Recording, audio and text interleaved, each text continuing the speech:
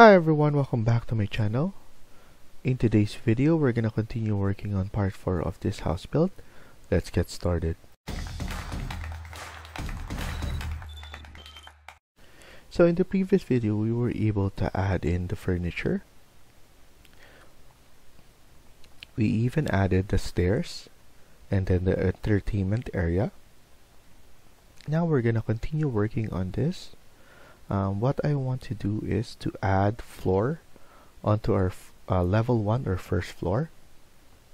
So here we're here at architecture, and then now click on floor, and then from here we could edit type and then duplicate, and then here we could set floor number 1.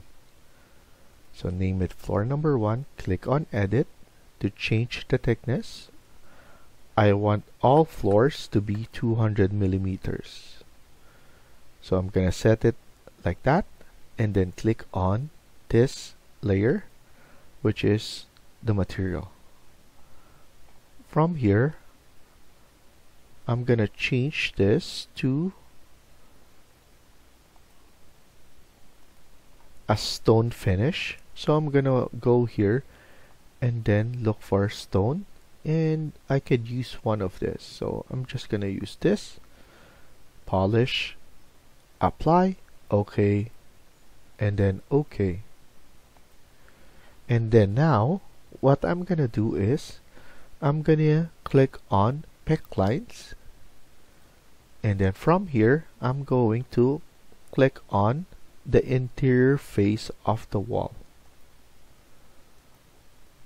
The reason that I'm doing this because I don't want anything to be seen at the outside part of this wall, because once we go to Twinmotion it will keep on flickering because there's an overlapping of models right here. So that's one of the reason, but usually floors are connected to the core of the wall, meaning the foundation, the hard part of the wall. So it depends on the structure of the wall, because in North America our wall are consist of wood framings and those kind of stuff. Some parts of the country or some parts of like for example Europe or tropical countries, most of the time it's solid concrete. So now here I'm just to be safe, so that once we go into Twinmotion everything is not flickering and nothing is overlapping. So here we're just going to put everything like that. So if you want to be advanced, and then if you want to change some of the floors in this area, you can do so. So here I'm gonna click on finish, and then now it's on level 1. I want to show you how you can quickly change the flooring. For example, if you want to change the flooring into the powder room, just for an example, so that you can do it only if you want to. What you can do is you could do it, go over here. So for example, you can go over here and set it up as another floor. So here what I'm gonna do is I'm gonna go around this,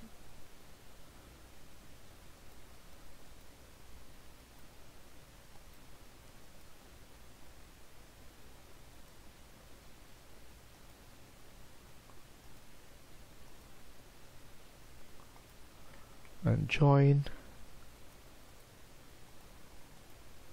So this is the hard part though. So you're gonna set another floor and then another floor again for this spot, which will be kind of hard, but most of the time it's a proper way, because if you select the floor again, and if you do a construction, you could edit all the materials right here, from the exterior part to the interior part of the floor. So you can set that as concrete, and then you can put tiles, those kind of materials. Here you can do tiling as well, so whatever you want as your material. But actually there is a fast way of just changing the face of it. So I'm just gonna undo what I did. So this is still a completely just one floor. So now I just undo it, and then I'm gonna show you guys what I usually do to just make it fast for the design phase only. So click on modify. I'm gonna use split face because we're just going to edit the face of it. And then after that, I'm gonna use my line. So every time you see this yellow line right here, it's not that visual, but you can still see it. You can see that there's difference there. What you need to do is, that's the end or the boundary of this face. So now what I'm gonna do is, I'm going to click here, click there, click there, click there, and then just click right here, because this is the edge. We don't need to go over, or else it will show a warning sign. So now if I click there, I could click finish. I'm gonna change this to a different shade, or consistent color, or realistic, just to see that now I can select only on this one. Now to change material only for this area, we can now click on paint, and then from paint, let's choose something. So here we could choose this, the tile, and then click right there. You can obviously see that it changed from this one to this one. But if we see on 3D, it only changed the face of that, not the whole thing. Okay? So if we go down, it's still this material. But as you can see, it highlights where the materials is. The meaning, the one that I'm telling you guys, is the face is basically for this one, we have multiple face. We have this face, which is what we're seeing, and then the face on the other side, or the sides. This is one face, this is one face, and then we have this face as well. So how about this one? We have one face right here, one face at the back, on the sides, and below. Those are the faces of one of this wall. And then we also have it right here. So we're just editing one face of this floor, which is this face. Okay, so now hopefully I explained it properly and clear enough that you can understand. So that's how you can edit a material by using this method. It's the easiest way of doing that. You don't need to keep on adding different floors for each of one of this. You can just use the face material, split face material. So even here, or even in the kitchen, you can change the materials from here, which I'm gonna do again. I want to change the materials from here, so I'm gonna click on split face, select the flooring. I'm gonna change this so that everybody can see. Select here. This is the boundary.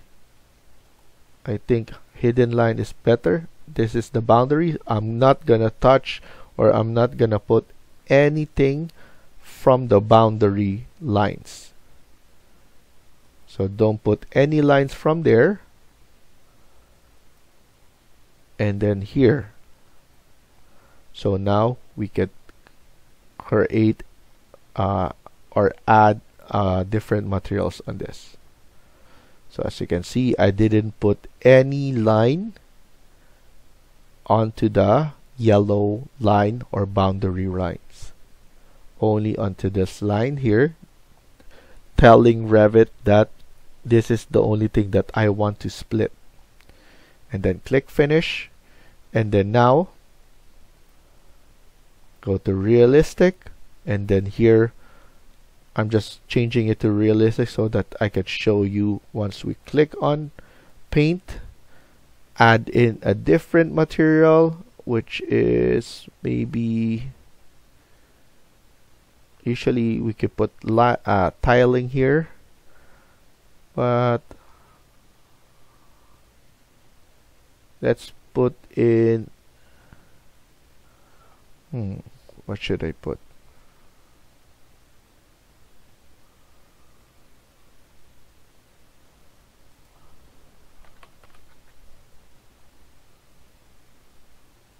So we put this one, vinyl ceramic tiles.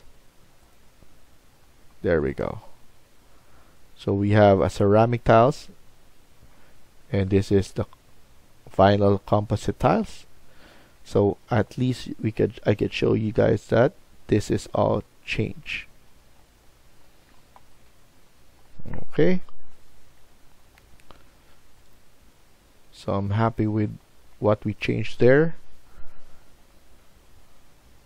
And then now, what I want to focus is adding the doors. So I want to go to architecture, and then go to insert, because if we click the door right now, which is DR short form, we have the basic door that we have here, but this door doesn't have the knob or the leveler for the doorknobs.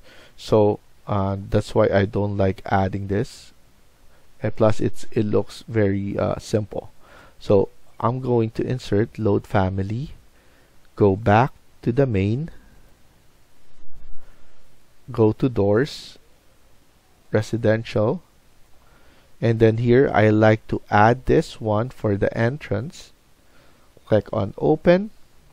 I usually just put 1500 by 2000. Press OK. And then after that, we can add it right here. You can type in DR if it didn't appear, but you can just add it like that. So I'm happy with this. Now let's add in the basic door that we're gonna use that has a knob. So still under residential, I'm gonna use this single, or we could see a different look. We have the basic right there. So I'm gonna use this. I haven't used this 5 panel. What I usually do is I load all of them, because as you can see, we have a closet right here. We could use a door if we want to, or a sliding. But now I'm just gonna load everything. Press OK. It's just saying that you're loading all of them. Do you want to continue? Yes, I am. And then door, it started with 300, which is very small. So now I'm gonna put around 750 by 2000 because I want to maintain the height that we have here. It's also 2000, so I'm just going to use that 750 by 2000. I want to add a door right here so that we have access to the laundry. So here I'm just going to add it right there. And then let's add a door from the outside as well, because I will have a small walkway right here going outside here, but it will be gated as well. So I'm gonna do that. I'm gonna add it there. I'm also gonna add a door right here, so I'm gonna add it for our powder room. And then we're going to add a different door, which I will provide on the part 1 of this video. So check part 1 description. So I'm gonna add, it's either a sliding door right here, and then these are all windows, and we could add windows right here as well to showcase our kitchen. So I want to press escape and then escape again. So here is the name that of the sliding door that I'm gonna add. So I'm just going to drop it right here, and it will upgrade. So just look for that sliding door. I'm gonna provide 2 links. One is for the regular Revit blocks that are provided by Revit, and then the second link is for the Revit blocks that I use here that are extra. So now what I'm gonna do is I'm just gonna click it right here, and then from here I'm gonna edit. So I know it's gonna be difficult, but I'm gonna click on door. I'm gonna add it from here for now because this is the biggest wall that we have. I don't know if we could edit from here, so I'm just gonna edit from here for now. I want to see our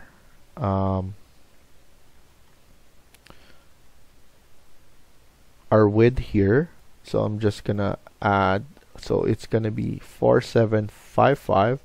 So I'm going to put a 4700 so that it will be nicely tucked here. So this sliding door, I don't want any inset on either dimension, so 0. I'm going to edit, so edit type. So sliding door height, I'm going to maintain the 2800 because I want it to be floor to ceiling. And then the width of the sliding door, so I want it to be, I think 4700 with a 5500 remaining. And then now I don't want any gap right here. 0, 0, and then 0. Click apply. Make sure this is checked so that everything is symmetric.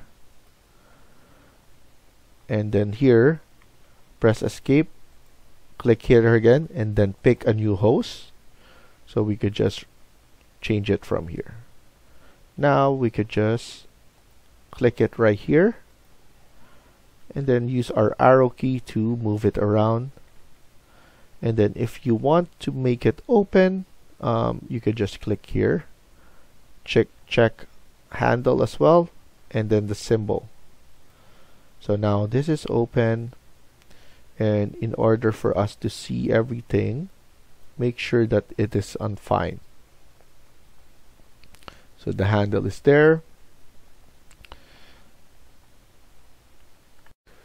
Okay, so yeah, I'm just gonna delete this. We don't need that anymore. So I'm gonna stop here for now and continue on the next video. Thank you for watching and I hope you liked the video. Please hit like and subscribe. Feel free to comment down below.